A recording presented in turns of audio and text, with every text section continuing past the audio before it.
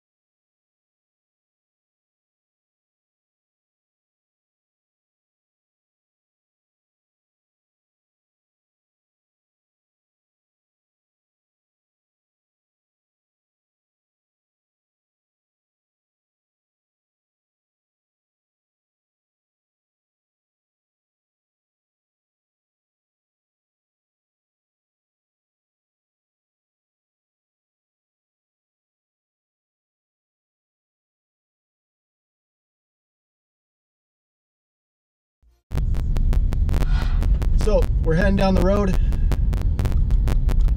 I don't normally film while I drive, but it is what it is.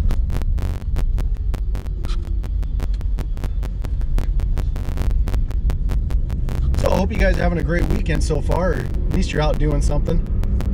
Enjoy it. If you got the nice weather, capitalize on it. You YouTubers out there, go film. Take full advantage of the good days, bad days, whatever you got. Just film. Share with people.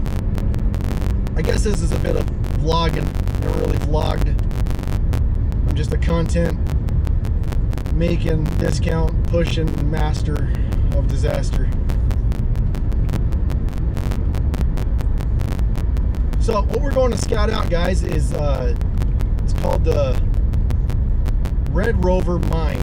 It's an old gold mine. I'm going to go look at the location, take you guys with me, and that's what we're doing. I haven't had a chance to go out. I've been dealing with a lot of personal stuff, so sorry about that. But here we are, and we'll see that here shortly.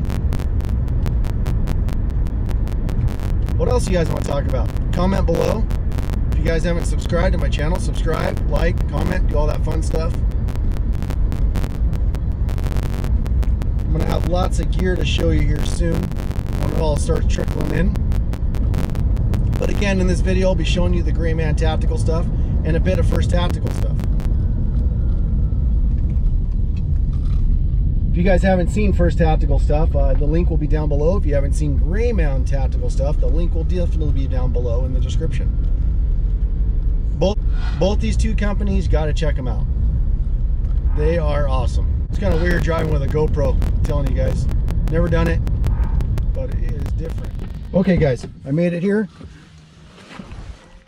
As you can see, there's no trailhead. There's absolutely nothing. For a famous spot, they should have done a lot better. All right, behind my driver's seat, here's my Grayman Tactical setup. Right now, this is my snake stick that I have in my AR mount because the weather's getting warmer and I'm getting set up for catching those reptiles. I got the Prodigy knife right here. This is a custom Sotec double mag pouch. This is only one in the world, made custom for me. This is my Sear Sotec backpack. And that is another multicam snakebite kit, pair of binoculars. So this attaches top, middle, however you want. You can secure it with a cable lock. I have the subdued label on mine. So there you have it. Oh, left out the SOG multi-tool. So this is my setup for this panel. Let's go to the back real quick. My other one is the cargo area. So I got the Husky case all decked out, by the way. I'm in the rear cargo now. Okay. Here's my Gray Man Tactical cargo area setup. I have it secured with carabiners and their patented headrest mount. Normally this goes around the headrest right here. I put a carabiner for quick access point. I like it a little better, but that's just me. So in here I have my extrication setup, safety helmet, Home Depot safety flag. This is my PP&E setup. There's your goggles, leak proof. And my 3M mask. Here's my spare for the wife. Spare flashlight. That's the Gerber Recon. And this right here holds a couple pairs of gloves.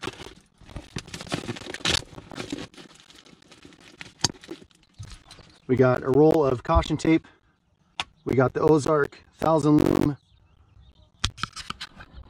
Let's get the adjust a little bit more. The Ozark 1000 lume light for traffic purposes or whatever. It's rechargeable. I've done a video on it before. Has a battery light meter. It's fully charged. You can also charge your devices with that as well. Got my knee pads and my evacuation tool, or my pry bar water tool. You're not really going to use this on the freeway, but the pry bar and robust area, I like it because it's zinc and it won't start fires. So how I have it set up is I have D-rings on both sides in my daily driver. Unclip that, unclip that.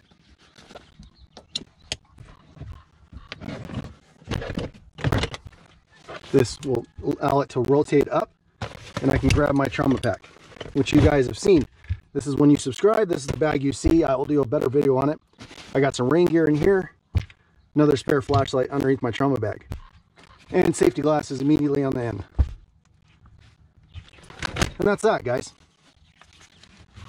I do have more gear in my vehicle, but this is my quick access road kit that I will need in the event of an accident and I'm jumping out to help somebody. All right, guys, let's grab some kit and I'll take you to the mine.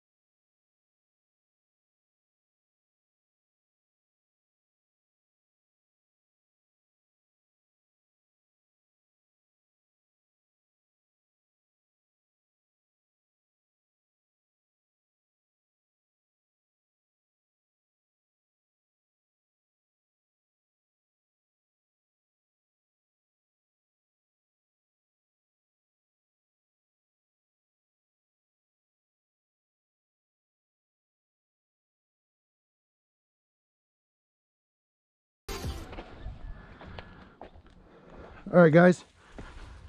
Here I am standing in the top of the mine shaft.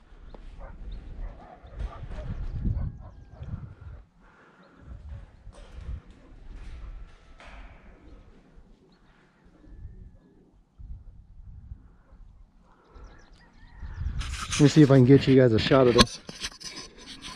It's like 1,000 foot down.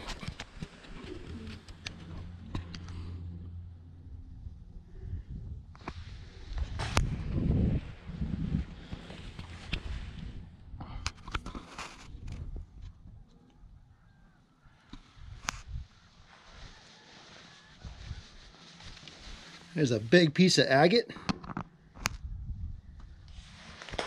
Oh, check this out. There's a nest.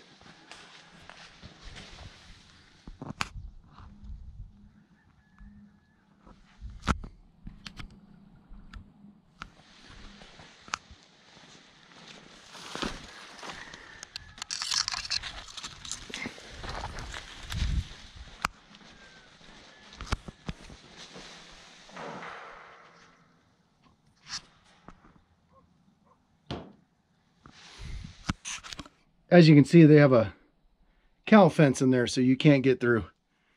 It's completely blocked. I know you guys can't feel it, but there is a seriously cold draft coming out of that cave. Well, guys, I was hoping it was still open, the nest up in there. Apparently in the past they did cut it open, but it looks like they sealed it back up. Okay, guys, I'm back. I found another shaft. Sorry, I've been stopped to talk to somebody that I was going to film him. He was giving me the history of the area, but he didn't want me to film him. So it is what it is. I did find a nail, old nail they used for the mine shaft. That's kind of cool. Here's another entrance. We can walk in like 3 feet, and they closed it off. He was telling me the whole history of this. There's actually still gold here. The gentleman that owns the property is still down there, and he still mines on part of it. See if we can get some light on the subject here.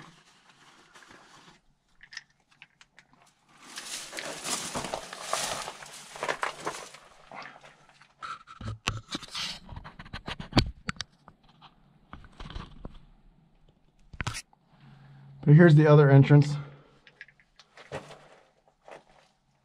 Yeah, that's a horrible light.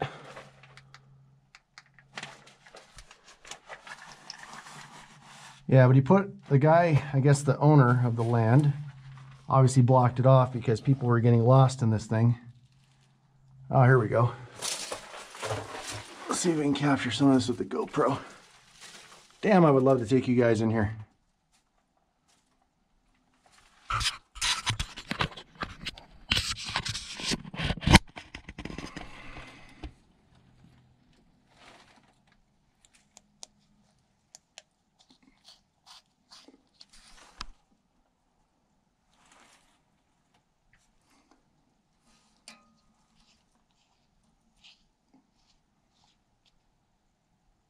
But here's some of the mine wall. It's about all we can do. I can just slide the camera in here, but you can see some of the old wood.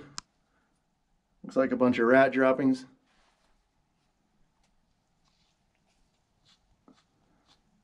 All right, guys, I'm gonna go scout around, look at some more spots. In the meantime, like, subscribe, comment below. Go check out Grayman Tactical. It'll be in the description below. And in that description, you're going to find a code, Warland15, for 15% off their products.